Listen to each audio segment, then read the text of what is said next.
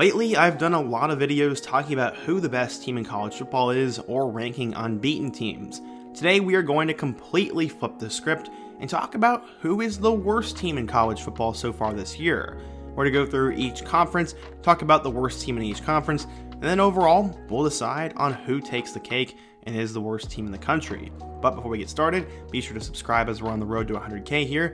Leave a like if you want to support the video and the channel. Let me know a topic or player I could cover next, and turn on notifications so you never miss when I upload. Now, let's get started. So let's first start with the American Conference, and there are two that are contending for the worst team. The first one is Navy, and despite them getting off to a 1-3 start, I'm going to put them in second to last, and we're to go at USF. After some decent years under Willie Taggart and Charlie Strong, USF has been a complete dumpster fire with Jeff Scott at the helm. He arrived from Clemson with a lot of hype, but so far in his 3 years, the program has really made no traction. So far this year, they got blown out in week 1 by BYU, beat Howard in week 2, and then survived a close one on the road against Florida. That game was pretty shocking, but they went back to their losing ways as they got killed on the road by Louisville, and then got beat by double digits against Eastern Carolina. The sad part is USF went from a team that was usually at the top to now at the complete bottom of the conference. They are dysfunctional in a lot of ways, and this team is going to need a lot of help to get back to what they once were.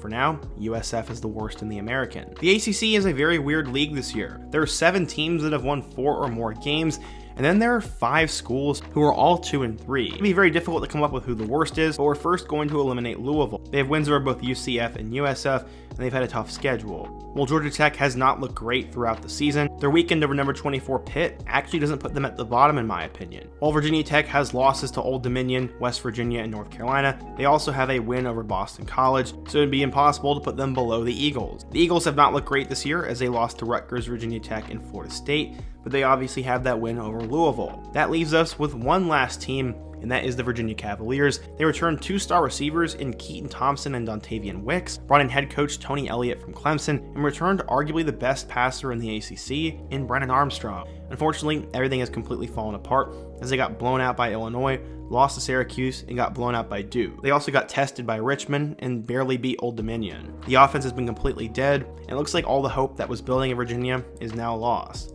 They are the worst team in the ACC. Moving over to the Big 12, there are 9 teams that have 3 or more wins, so the only logical team to go with is West Virginia. While some might make an argument for Oklahoma being the worst right now, West Virginia has losses to Pittsburgh and Kansas, and then recently lost to Texas. While 2 out of those 3 games have been somewhat competitive, they have the worst record in the conference, and with how loaded the Big 12 is this year, it's going to be hard for them to find wins. For now though, the Mountaineers are the worst team in the Big 12. There's not much of a debate as to who is the worst team in the Big 10, as while Wisconsin and Michigan State are both 2-3 and have looked very bad lately, Northwestern has just been horrific. I really don't know how they beat Nebraska in week 0, but they found a way to get a conference win, and technically they're at the top of the Big 10 West right now. It's absolutely ridiculous, as they would then lose to Duke, lose at home to Southern Illinois, lose at home to Miami of Ohio, and then lose to Penn State. The Wildcats have lost 4 straight games, have lost to an FCS school, and they're in a dark spot.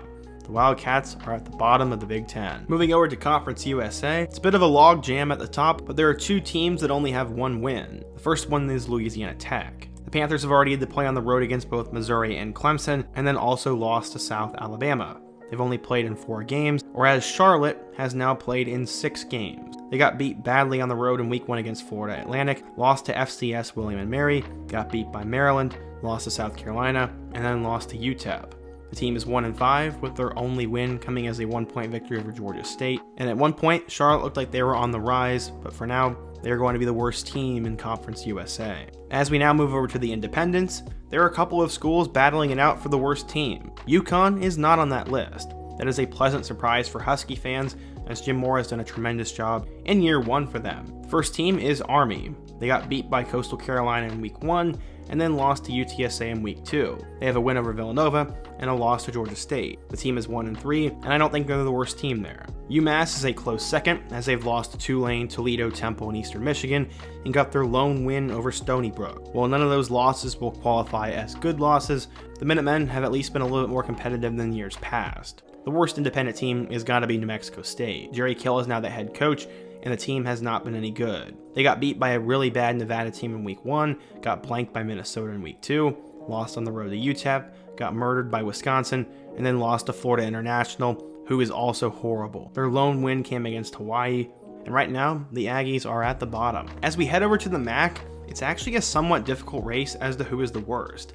We're first going to start with Akron. They beat St. Francis in week 1 before they get killed by both Michigan State, Tennessee, and Liberty in the following 3 weeks. In a battle for the bottom of the MAC, they'd end up losing to Bowling Green, and they're off to a 1-4 start. Central Michigan's had a little bit more of a difficult schedule. They've played Oklahoma State, Penn State, and at Toledo, and their other loss came to South Alabama, who's actually a pretty decent team. Their lone win came over Bucknell, and for the most part, this team has actually been pretty competitive. They just have more losses. I'm going to eliminate them. Northern Illinois is probably the most disappointing team in the conference, as it seemed they were going to be at the top. Their schedule hasn't been that great, as they had a 7-point victory over Eastern Illinois before they lose to Tulsa, Vanderbilt, Kentucky, and Ball State. They actually played in all 4 of those games pretty competitively, and while Northern Illinois might be the most disappointing, I think Akron is the worst in the conference. There is absolutely no debate as to who is the worst team in the Mountain West. What's wild is this might be the worst Mountain West conference we have seen in years, but Colorado State is absolutely horrific. They got killed 51-7 in week 1, got blown out by Middle Tennessee in week 2,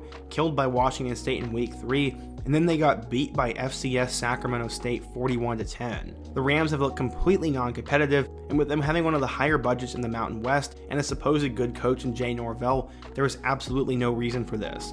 The Rams have been horrible, and with how Jay Norvell left Nevada, he might be cursed. Colorado State is in a dark spot, and they are definitely the worst Mountain West team, and could be the worst team in college football. As we head over to the Pac-12, there's also a clear worst team. While both Stanford and Arizona State only have 1 win, Colorado has been absolutely terrible. They recently fired head coach Karl Dorrell after an 0-5 start to the season. They lost to TCU in week 1, got blown out by Air Force in week 2, got blown out by Minnesota in week 3, got blown out by UCLA in week 4, and recently got blown out by Arizona. While all 5 of those teams are actually pretty decent, Colorado has not been competitive. They can't seem to do anything right on offense or defense, and that program is just completely broken right now. They're going to have to nail their next hire, or Colorado will continue to be at the doormat of the Pac-12 and win the award of the worst team there. The SEC is going to be extremely difficult to pick. South Carolina, Missouri, and Vanderbilt are all 3-2 and pretty bad in the East, and Auburn has been a complete dumpster fire in the West. The one thing that is going for Auburn, though, is that they have a conference win over Missouri, so while they might actually be the worst, they do have a win there, so we're going to eliminate them. It's now going to come down to Missouri, South Carolina, and Vanderbilt. Missouri has wins over both Louisiana Tech and Abilene Christian, and besides a blowout loss in week 2 to Kansas State, they've actually gotten more competitive. They should have won against Auburn, but they had a historic meltdown, and then this past weekend, they also had a meltdown against the #1 team in the country in Georgia. They're leading the whole game until the end, and because of how much more competitive Mizzou has looked, we're going to eliminate them. It's now going to come down to South Carolina and Vanderbilt. Vanderbilt won in week 1 against Hawaii, and then beat Elon in week 2. In week 3, they lost to Wake Forest, and then in week 4, they beat Northern Illinois. In week 5, they got killed by Alabama, and they are off to a 3-2 start. They have 3 wins over some pretty bad schools, but in my opinion, they are barely better than South Carolina. This will definitely come as a controversial take, but South Carolina struggled to put away Georgia State in week 1, lost to Arkansas in week 2, got killed by Georgia in week 3, and then has recently beaten Charlotte and South Carolina State. This is definitely neck and neck for me, with how bad they looked against Georgia, and with Vanderbilt just being a little bit more competitive. Heck, we might as well just give it a tie. As we now head into the final conference, be sure to give the video a like and let me know your thoughts down below if you're enjoying today's video. When we look at the Sun Belt Conference, it's pretty obvious that Georgia State is the worst team. In week 1, they went on the road and got beat by South Carolina before they almost upset North Carolina in week 2. It's still extremely shocking that that happened, but the Panthers have had it tough this year. They lost by 1 point against Charlotte at home before getting beat by a couple of scores against Coastal Carolina. They're off to an 0-4 start before this past weekend they went on the road and beat Army. While I wouldn't blame them for 3 out of those 4 losses, the loss to Charlotte is inexcusable, and compared to the other teams in the Sun Belt, the Panthers are going to win the award as the worst team. Now that we've talked about the worst team from each conference, who is the worst team in college football? Well, I've narrowed it down to 7 schools: New Mexico State, Charlotte, USF, Akron, Colorado State, Colorado, and Georgia State. While some of these one-loss teams are terrible, we're at least going to give them credit for winning a game. We'll eliminate Georgia State, Akron, USF, Charlotte, and New Mexico, and this will come down to the Rocky Mountain Showdown. Colorado State is currently 0-4, while Colorado is 0-5. If there was ever a year to play this game, it would definitely be this year, and there's a good chance both of these teams will finish the year winless. If I had to match these teams head-to-head, though, I would end up picking Colorado because A, I think they're just a little bit more talented, B, they've been challenged a bit more, they're not Colorado State. Colorado State might have the worst culture in college football right now. They have been non-competitive in pretty much every game, and Jay Norvell is in big time trouble if he doesn't fix things soon. The Rams take the trophy as the worst team in college football, but we will continue this series for the remainder of the season. But what do you think? In your opinion, who is the worst team in college football? What's another topic or player or team or situation I can take a look at in my next video? And before you go, don't forget to leave your thoughts in a comment, leave a like if you want to support the channel, subscribe if you're new, and check out all my other videos on the end screen.